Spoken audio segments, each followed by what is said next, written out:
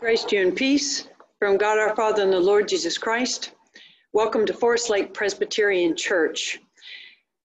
Today we will be reading from Romans, the 8th chapter. And before I do that, this is for Sunday, July the 19th, in the year of our Lord 2020. And the title of the sermon is Family Resemblance. Last week here at Forest Lake Presbyterian Church, we read the first part of Romans chapter 8, verses 1 to 11. And in that chapter, Paul describes two completely different paths or two different ways of living. He tells us that we are made for the purpose of loving God and loving self and loving neighbors, and that when we live in the way that God intends, which he describes as living in the Spirit of Christ, that when we live that way, we are given life and freedom and joy and peace. But he says that often people don't choose to live according to that path. Often people choose to live according to a self-centered path, serving themselves instead of God's purpose. And that path, Paul says, leads to death. So he lays out before us in the 8th chapter a choice that each one of us must make. If we live selfishly, he says, we are actually choosing death. But if we choose God-centered lives, then we choose and we accept, we receive, we allow God to give us life and love and peace. So today's passage, Romans chapter 8, verses 12 through 25, picks up right where last week's left off. And the Apostle Paul assumes that he is writing to those who have chosen to walk the path after the example of Christ, the path that leads to life. And so Romans chapter 8, beginning with verse 12, I'm reading from the Contemporary English Bible version. Paul writes, "So then, brothers and sisters, we have an obligation, but it isn't an obligation to ourselves to live our lives on the basis of selfishness. If you live on the basis of selfishness, you're going to die. But if you put to death the actions of the body with the Spirit, you will live. All who are led by God's Spirit are God's sons and daughters. You didn't receive a spirit of slavery to lead you back again into fear, but you received a spirit that shows you are adopted as his children. With this Spirit, we cry, Abba, Father. The same Spirit agrees with our spirit that we are God's children. But if we are children, we are also heirs. We are God's heirs and fellow heirs with Christ, if we really suffer with him, so that we can also be glorified with him. I believe that the present suffering is nothing compared to the coming glory that is going to be revealed to us. The whole creation waits breathless with anticipation for the revelation of God's sons and daughters. Creation was subjected to frustration, not by its own choice. It was the choice of the one who subjected it, but subjected in hope that the creation itself will be set free from slavery to decay and brought into the glorious freedom of God's children. We know that the whole creation is groaning together and suffering labor pains up until now. And it's not only the creation, we ourselves who have the Spirit as the first crop of the harvest also groan inside as we wait to be adopted and for our bodies to be set free. We were saved in hope. If we see what we hope for, that isn't hope. Who hopes for what they already see? But if we hope for what we do not see, we wait for it with patience. Friends, this is the word of the Lord. Thanks be to God. So once we have decided to accept God's love, let go of everything else in order to be able to take hold of our status as children of God, then what? Well, in this next section in Romans chapter 8, Paul speaks to us and anticipates our questions. Then what? Once we've allowed God to give us life, now what happens? If God loves us, Paul says, and we are God's children, we are also heirs with Christ. We're not slaves, we're not second class, we are heirs with Christ. And so if we are doing our best to live a life centered on God instead of on self, then Paul knows our next question. Then why do we not feel more loved? Why is this life so hard? Why are we suffering? Why is the world broken? Why does violence and crime violate our own lives? Why are we afraid for the future? If all of that is true, then why can we not find a job? Why can we not get a cure? Why can we not have a baby? Why can we not find a spouse? Why can we not be free of pain? If God is real and if God is love, then why is there so much suffering? If we live according to the gifts and the grace of God as sons and daughters of God, if we're indeed equal to Christ as heirs of the kingdom, then what is it with this virus? Why is life not easier?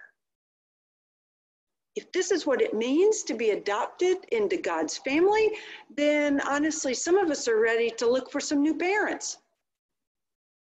I saw a sign the other day that said, I wanted zombies. This virus sucks. Life is difficult. Life is hard. It is very tempting to go in search of some other God who might produce better results, or at least quicker results. Though I think we've often overlooked this remarkable piece of truth in advertising that shows up in Romans chapter 8, Paul here says to us very clearly that to be a part of God's family means not just sharing the name of Christian, not just sharing in the joy, the life, and the promise. Paul says, without a doubt, that being adopted as God's own children also means that we will suffer in this world. Verse 17 says, we are God's heirs and fellow heirs with Christ if we really suffer with him, so that we can also be glorified with him. If our family resemblance is limited only to sharing Christ's name, if we call ourselves Christian, but we do not live like Christ, love like Christ, forgive like Christ, suffer like Christ, then we show that we have not accepted the offer to become God's own children. We've instead chosen to become a part of the family that encourages us and calls us to seek ease and power and privilege and excess and instant relief from pain. That's what we call addiction. You know what? We may not look, we may actually look like our earthly parents. We may look a lot like our parents, but we are only their child when we love, trust, respect, and seek to serve them and are willing to suffer because of the relationship that we bear, the love that we hold for them. And so Paul speaks to the heart of what it really means to be a part of the family of God, to be a child of God. This last Wednesday here at Forest Lake Presbyterian Church, about 40 or 50 of us gathered in the parking lot to listen and to sing along as Charles Huff and Sylvia Tremere played, Sylvia on the keyboard and Charles on his banjo, old hymns and gospel favorites. And we sang some old time hymns that I haven't sung in a long time, like This Little Light of Mine, I'm Gonna Let It Shine. And we sang, Will the Circle Be Unbroken? And we sang The Old Rugged Cross, which I had not sung for years. And it struck me as I sang the words to The Old Rugged Cross and the other old hymns, that all of those old hymns assume hard times, and suffering. When we sing the Old Rugged Cross, these are the words that we sing. On a hill far away stood an old rugged cross, the emblem of suffering and shame. And then we sing later on in another verse, to the old rugged cross I will ever be true, its shame and reproach gladly bear. Then he'll call me someday to my home far away where his glory forever I'll share. So I'll cherish the old rugged cross till my trophies at last I lay down. I will cling to that old rugged cross and exchange it someday for a crown. It appears to me that we have moved from being willing to bear shame, reproach, and suffering and pain to a place where we demand our rights, resent inconvenience, and expect no pain and suffering. The crosses we bear, the crosses we wear, are often smooth and gold, not rugged and bloodstained. When we are sons and daughters of God and fellow heirs with Christ, we not only look like God because we are made in the image of God, but we are also to look like God, our parent, in how we live, in how we love, and in how we suffer. Because if the family resemblance only extends to belonging to the right church or wearing the right jewelry, then we have not yet accepted our right place as a fellow heir with Christ, our place at the table. To be sons and daughters of God means that we are loved, claimed, saved beyond a doubt and without any deserving on our part. To be the sons and daughters of God means that God gives us life, love, joy, peace. To be sons and daughters of God means that we have decided to let go of fear and anxiety and worry, all the stuff that the world tries to give us at every single turn. We refuse that in order to be able to accept what God gives. And to be sons and daughters of God also means that we become willing to suffer as Christ suffered. And unless we are willing to suffer, Paul says we cannot be heirs with Christ. To be sons and daughters of God means that the American church has got to be ready to give up our privilege, our power, and our ease to serve God's family and to serve God's purpose. Are we really ready to be sons and daughters of God and heirs with Christ? Are we ready? And I don't know about you, but the little voices in my head and our heads, I think, say to us, you know, but my friends on Facebook are living the good life. They're having fun. They're visiting beautiful places. They go places where waiters bring them drinks with little umbrellas in them. Don't I deserve that too? I want to be part of that family. It doesn't look like much fun to suffer. A lot of people look like they aren't suffering. Why would I have to suffer? And when that voice starts to talk to us in our hearts and minds, that's the point at which we find ourselves at the fork in the road that Paul has so wonderfully described in Romans. There really are two paths out in front of us. One path appears easy and wide, is full of beautiful destinations and little drinks with umbrellas in them, nice cars, and the power and influence to be able to avoid inconvenience. That path Paul describes as selfishness and serving ourselves. That path, Paul says, leads only to death.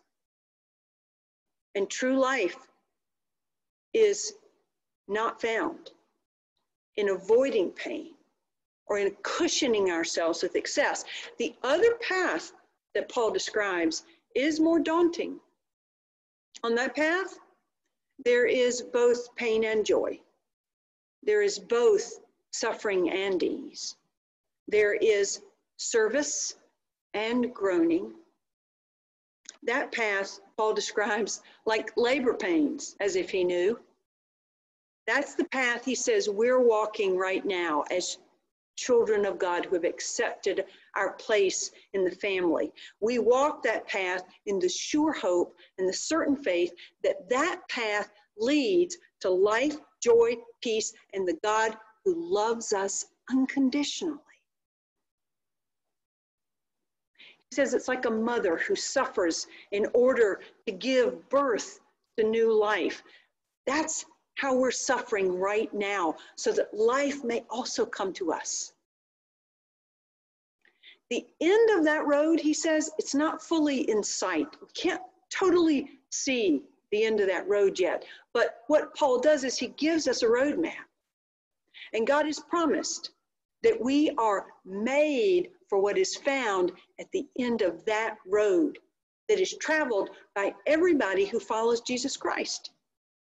It's that path that is walked by everybody who has accepted the call to become a part of God's family, to become sons and daughters of God.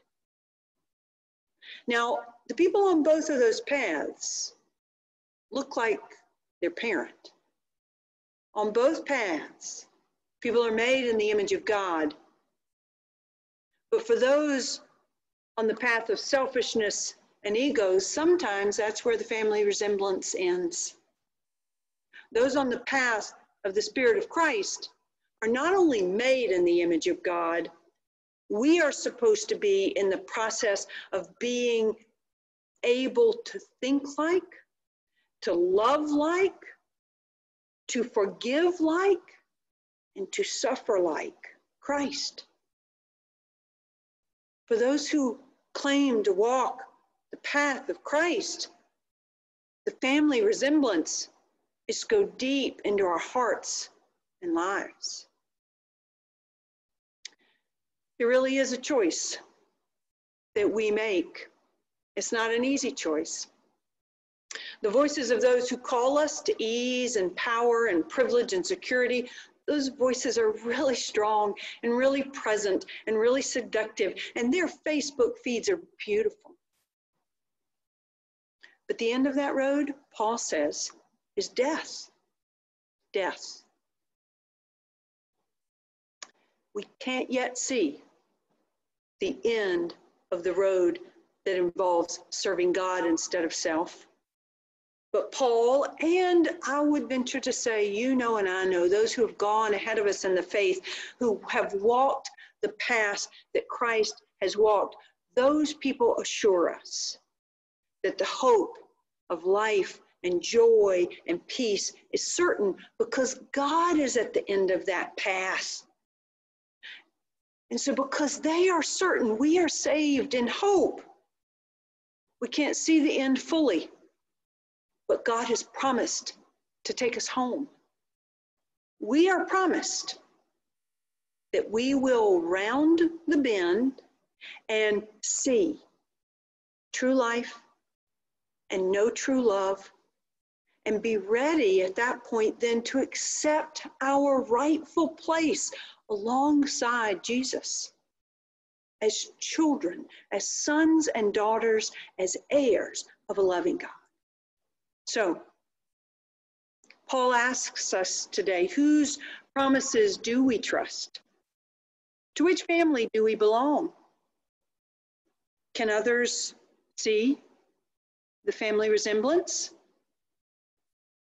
I wonder. Let us pray. O loving and giving God, speak to us in a voice that we cannot mistake, and quiet the voices that call us to privilege and power and security apart from you. Prepare us to carry the suffering of this life after the example and teaching of our Lord and Savior Jesus Christ, who has gone ahead of us so that we might have hope. Help us today to talk like, to give like, to serve like, to love like, and to suffer like those who are part of the family of God. Amen. Friends, go in peace. Amen.